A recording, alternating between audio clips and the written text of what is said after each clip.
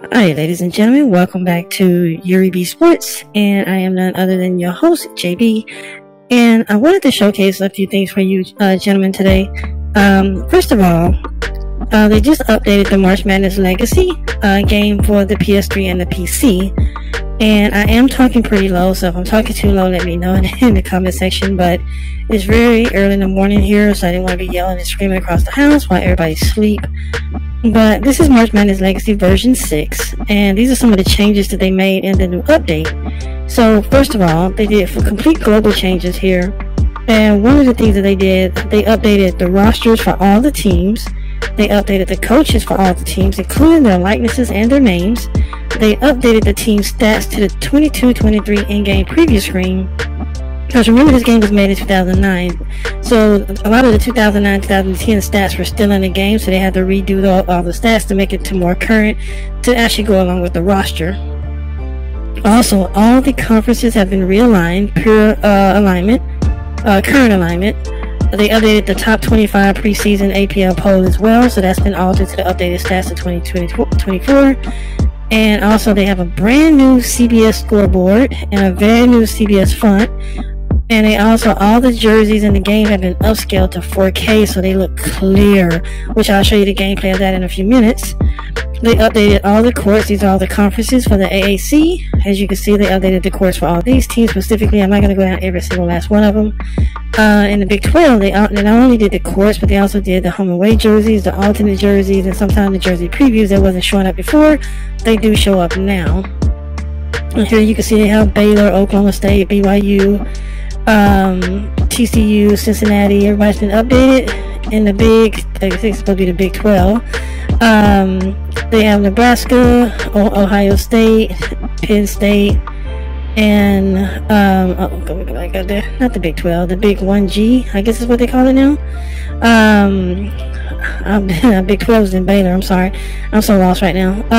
So basically, they have Rutgers, Wisconsin, Conference USA. They have Jacksonville State, New Mexico State. They only did their courts in the SEC. They have Alabama, Arkansas, Florida, Kentucky. They did a bunch of jerseys and courts as well on here. And they also have these other updates where they have the Texas State away jerseys fixed, Utah Valley away jersey fixed, NKU alternate jerseys. And they also have new courts for Stony Brook, Army, Loyola, Chicago, and UWGB. A lot of bugs that have also been fixed, as you can see here. And also, Robert Morris and Texas State rosters were not updated because they freeze the roster team when database edits. Okay, so we know Texas State is not a good team to play with. GWU uses Utah jersey previews. Their jerseys are not glitched though. So basically they use the different previews, but they actually have the jerseys in the game correctly. So these are some of the flaws that are in the game. And I'll leave a link to the description below, as well as the link to the actual mod and to the Discord for you. But for now, let's go into some gameplay.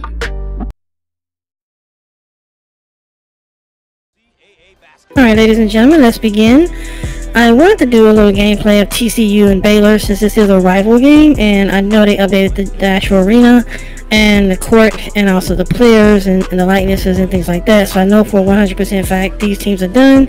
I also included the new Horned Frogs jerseys as well, so you do see TCU's jerseys in this video, and I also did the alternate jerseys for both teams.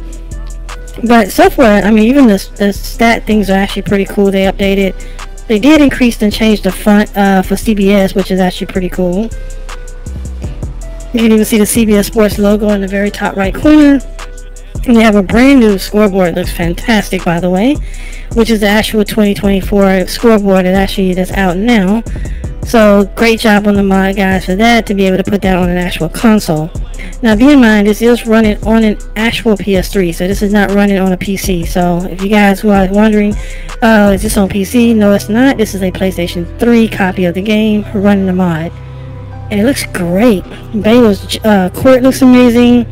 The player models look good. They even took that weird grainy look out of it, so that's not there either. So you can actually see the clarity of the court is so much clearer than normal. And I'm gonna go down here. Let me see. I bust another. Oop! He almost threw it over his head. I keep getting that alley-oop in the passing screen. Oh, he's wide open. Three. Oh, buckets. But I like the game itself. It actually plays different too. I don't know what these guys did to this mod, but even the gameplay is a lot smoother. You can feel it in the actual controls. It's very hard to explain, but if you're playing it, you can feel it in the controls, how much nicer the game is. He ain't gonna hit that. So far, I keep getting the icon passing thing mixed up with the alley-oop button. Busted. Oh my goodness. Like I said, Coach Drew, they're in the zone, run zone motion. I even see the 1845 symbol in the middle of the court. But anyway, I can play this all day long, but I just wanted to make it very short just to show you the CBS scoreboard and stuff like that, and the jerseys, which looks fantastic. You can see TCU's jerseys and everything like that. But hit the like button for me, leave me a comment below, and like I said, all the links will be in the description. And also, again, smash the like button, and that's all I got for you. Bye.